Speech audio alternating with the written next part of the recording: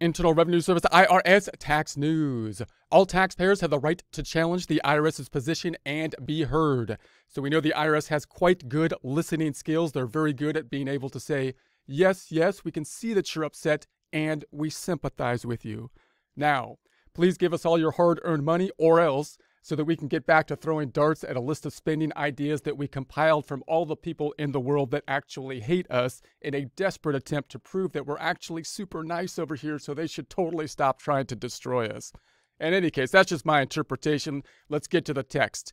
IRS Tax Tip 2021-129, September 1st, 2021. Taxpayers have the right to challenge the IRS's position and be heard. This is part of the Taxpayer Bill of Rights. There's a link to the Bill of Rights here, which clearly outlines the fundamental rights every taxpayer has when working with the IRS. Taxpayers have the right to raise objections. So obviously, if the IRS takes a position, you have the ability to argue against that position, and the judge or the thing that you're arguing with is going to be the tax code. So you have to be in compliance, of course, with the law, with the tax code, and be able to say, I do not think that your position that you are taking is in alignment with the actual law being the determining factor and the basis on which arguments would be made.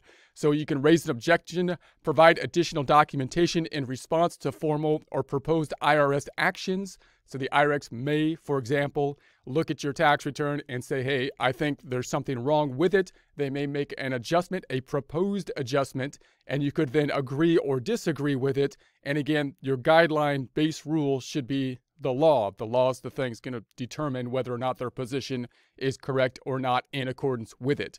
So expect the IRS to consider their timely objections. Have the IRS consider any supporting documentation promptly and fairly.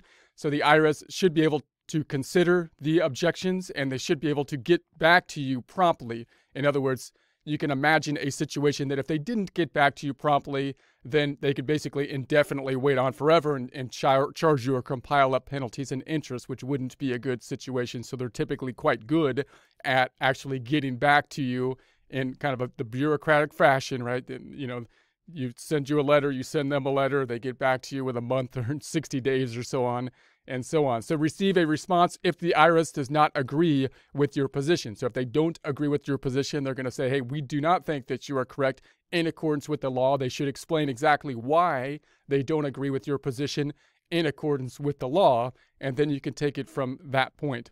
So here are some specific things that this right affords taxpayers. In some cases, the IRS will notify a taxpayer that their tax return has a math or clerical error. If this happens, the taxpayer has 60 days to tell the IRS that they disagree. So if there's a math or clerical error and the IRS is saying, hey, look, something doesn't look like it adds up, we think it should add up to this, we're going to propose that we make this change, and do you agree with it or do you not agree with it?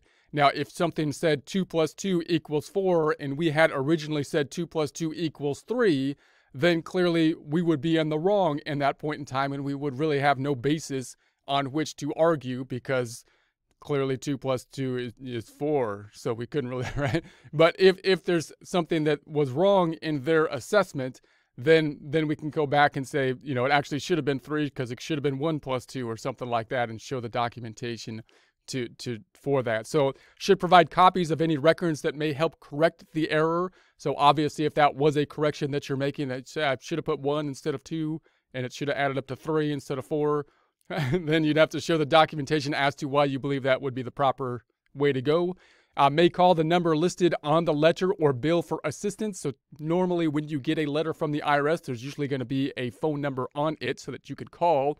Can expect the agency to make the necessary adjustment to their account and send a correction if the IRS upholds the taxpayer's position. So here's what will happen if the IRS does not agree with the taxpayer's position.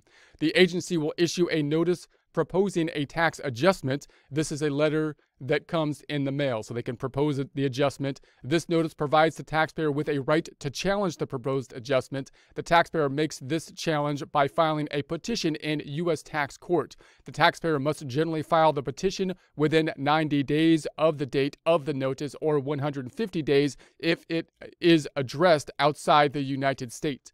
Taxpayers can submit documentation and raise objections during an audit. If the IRS does not agree with the taxpayer's position, the agency issues a notice explaining why it is increasing the tax.